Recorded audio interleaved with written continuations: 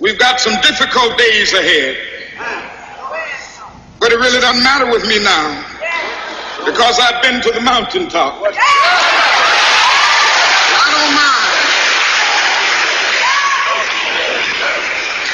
Like anybody, I would like to live a long life. Longevity has its place. But I'm not concerned about that now. I just want to do God's will. And He's allowed me to go up to the mountain. And I've looked over and I've seen the promised land. I may not get there with you, but I want you to know tonight that we as a people will get to the promised land.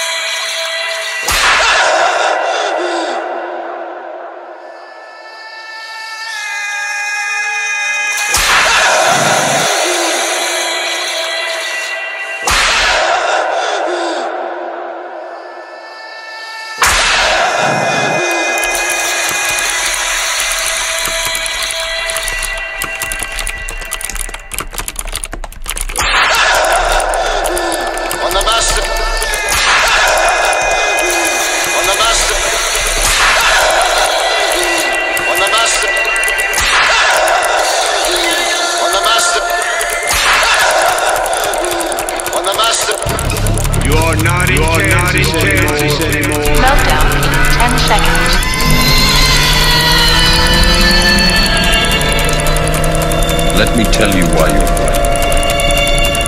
You're here because you know something. What you know you can't explain. Meltdown in 10 seconds. Send 2 units. Your men are already dead. Free your mind. Meltdown in 10 seconds. Became a victim of police brutality.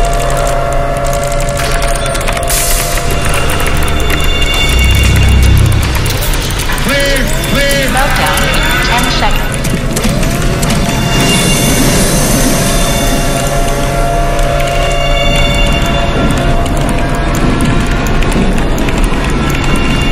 Try to realize the truth. But true. Meltdown in 10 But seconds. true. But true. But true. But true. But true. I need to know how to break it. Meltdown in 10 seconds.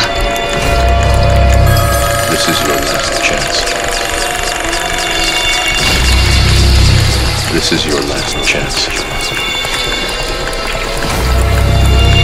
This is your last chance. Meltdown in 10 After this, there is no seconds. turning back. You take the blue pill. The story ends.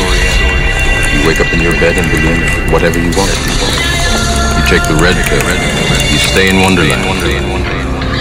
And I show you how deep the rabbit hole goes. Emergency detonation sequence engaged. The underground section of the facility will be detonated in T-minus 120 seconds. Meltdown.